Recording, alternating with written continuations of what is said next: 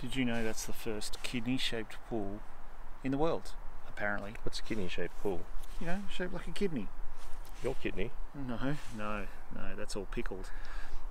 And people saw this, especially in Los Angeles, and thought, that's cool, that's better than a big rectangle, let's go and copy it. And we're at Villa Mairea by Alvaralto in 1937, in Finland.